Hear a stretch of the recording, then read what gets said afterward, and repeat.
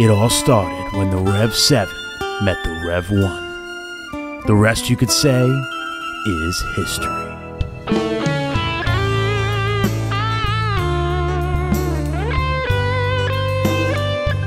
Pioneer did it again, people. I'd like to introduce to you the new DDJ-REV5.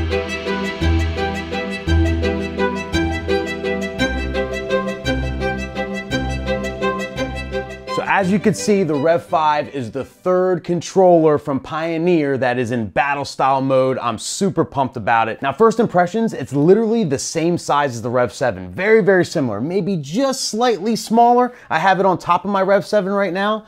I mean, we're talking maybe a ½ an inch on either side small. It's basically the same exact size. Literally no joke. Only weighs a lot less, 13.7 pounds. Let's go over all the details, people. So first impressions, I think it feels great. I think it looks great. Super familiar layout, being battle style and whatnot. Same size as the REV7, so it's big, you know what I mean? Like it doesn't look like a toy. You know, some controllers are super small. You know, Pioneer makes smaller controllers too, and they're good for practicing here and there. But if you're gonna bring something out, you know, if you like a bigger look, this is it. I mean, you have the 7-inch of full jog wheels similar to the CDJ platters. You got the MAGVEL fader in the middle, which is super, super cool, right? So like great for scratching. Like this controller is absolutely fantastic for scratching. And I mean, it's got all the features that you'd ever need and some extra ones. Let's just start with the basics. We'll start with ports, okay? You got your 2 XLRs, your 2 master RCAs, your 2 balanced booth 1/4 inches, right? Super standard, but this makes it where you can use this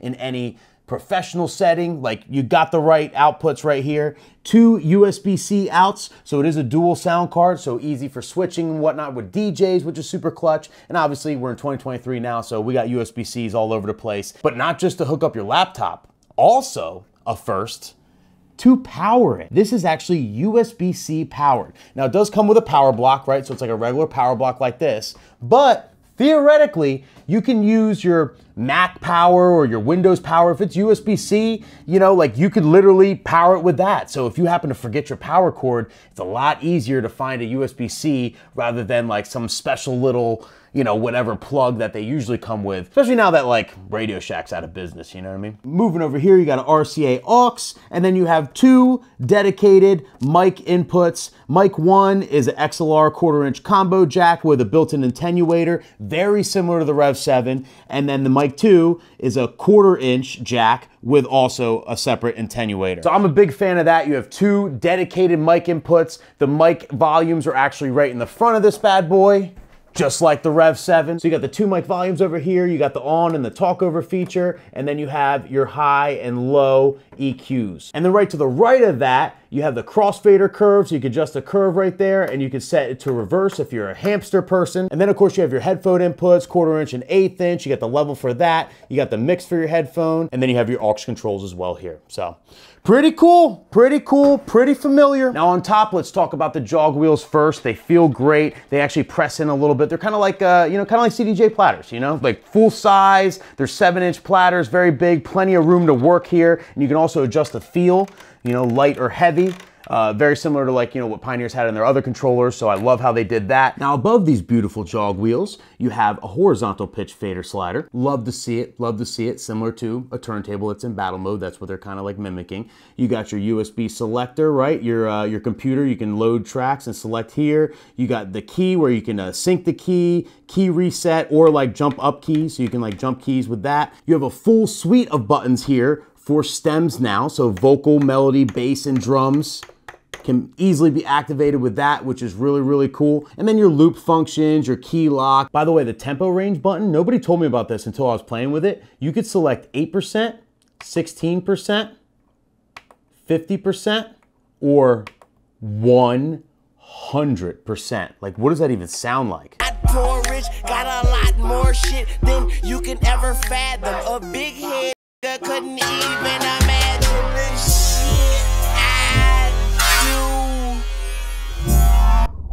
I do was never done. I'ma fuck this beat, you bitch, you better come. Better run this shit, I don't run from shit, I still beat your ass like a fuck. All that stuff's located right here, and a very new feature that we'll talk about called the Auto BPM Transition feature. We'll talk about it in a second. That's pretty wild. Now, if we move to the middle, it's like a little mini S7. Similar to the REV7, right? You got the 8 pads on either side, full RGB, color, everything, you know, super familiar buttons. It's the Pioneer layout. If you like Pioneer products, this thing is laid out the same way, and I just love this layout overall. If you're a DJ that's looking to learn how to scratch, this is a great controller for that, because like it's really just made for that. You have real jog wheels, they feel great, and then like the MAGVEL fader and all this space and real estate, I don't know, I'm a fan of this layout. It's like my favorite layout for Pioneer for any controller ever. It's really cool that they kind of made this without the motorized platters, you know, make it a little more affordable for everybody else, you know what I mean? Now, as far as the knobs, you have dedicated beat jumps, you have obviously your highs, mids, lows, all your EQs, your gain,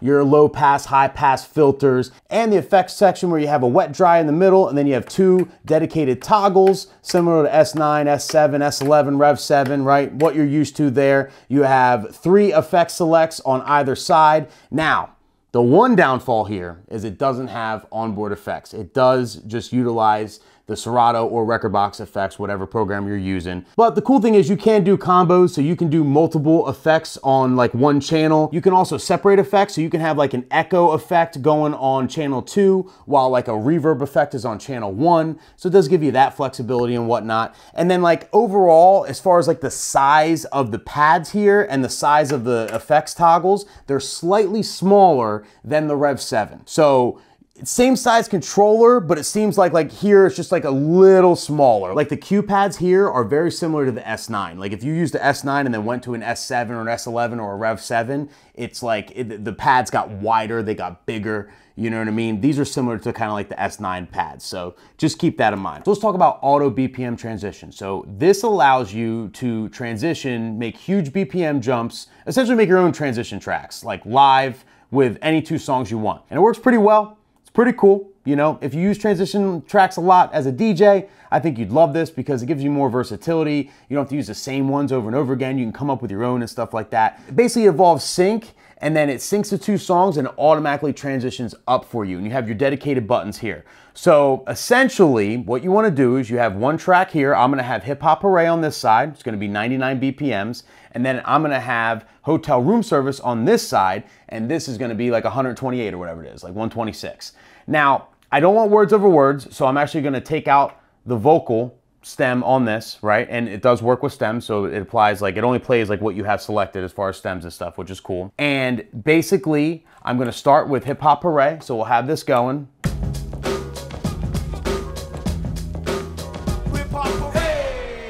Hit this button and this at the same time, ready?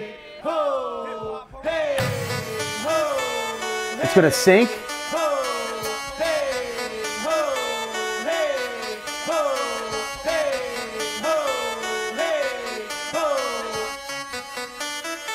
And then automatically transitioned up.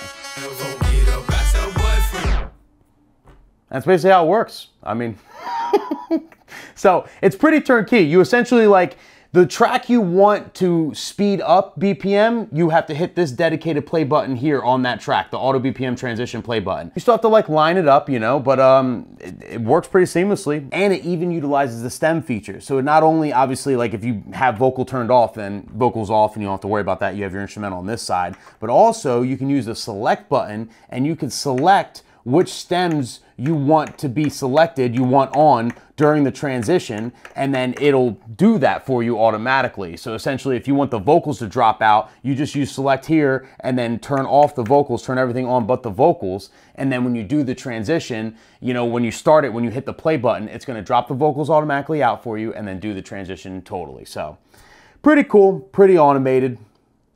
Now, another cool stems feature they have on here, besides the dedicated buttons here, is number 1, you have stem solo. So if you double tap stem solo here, now when you select the stems, it's gonna solo it out. So it's just gonna be bass, drums, melody, or whatever. So you don't have to like basically select 3 at once, which is pretty cool, right? So it makes it easier to apply stems. And you also have stem EQ, where essentially you can assign the stems to the EQs. And that's real easy. All you do is press Shift and then you click on your channel 1 or channel 2, your headphone cue things, and then it assigns the stems to the cues. I think that's such a cool feature. I wish I could have that on every mixer at, like, you know, in certain points, because like it basically you have your vocals on the high, you have your bass and melody on the mid, and then you have your drums on the low. So just another way to utilize the amazing technology of stems. And by the way, if you're not using stems, DJs, it changed my life and it'll change yours too. Just trust me on this, okay? It's worth it. It's worth every penny it may cost you. Just make it a goal to have stems in your life. You will be a better DJ overnight. Trust me. So overall, guys, I love this controller. I think it's great. I think it's perfect for scratching. Like, you have fantastic faders, great platters. They're very adjustable and whatnot. I love the pads. I love the stem layouts. I love how you could do the stem EQs. The Auto BPM Transition's pretty cool. Honestly, this is basically a REV7, except for you don't have the motorized platters. So if you're not into that, you just have the CDJ platters, which do feel amazing. So it's way, way lighter. The pads, like the Q pads here, are a little smaller, similar to like an S9. The effects dongles are a little smaller, and you don't have onboard effects. So, you know, you're using Serato effects. But beyond that, you know, it's very, very similar to the REV7. And get this, okay? Are you ready? Are you ready? This is coming out late September for $10.99. So, you know, if you're a DJ that's looking to try and learn how to scratch, you know, you can't afford a REV7, or you're not trying to carry something that heavy or whatever, like, this is such an amazing option. And it's battle style. So if you wanted to DJ in battle style, either you spend a bunch of money on CDJs in a battle mixer or turntables in a battle mixer, or you get the REV7, which is a good amount of money, fantastic controller, the best, but a lot of money, right? Or the REV1, which is like not professional. Like, REV1's cool, but you can't use it in professional environments, right? This answers that. This is right in between. The REV5, literally, it's gonna make a lot of you happy, 100%. I love this thing. I put my stamp of approval on it, and yeah. Let me know if you're getting it in the comments, people. Let me know. But as always, thank you for watching, people, and I'll see you at the next one.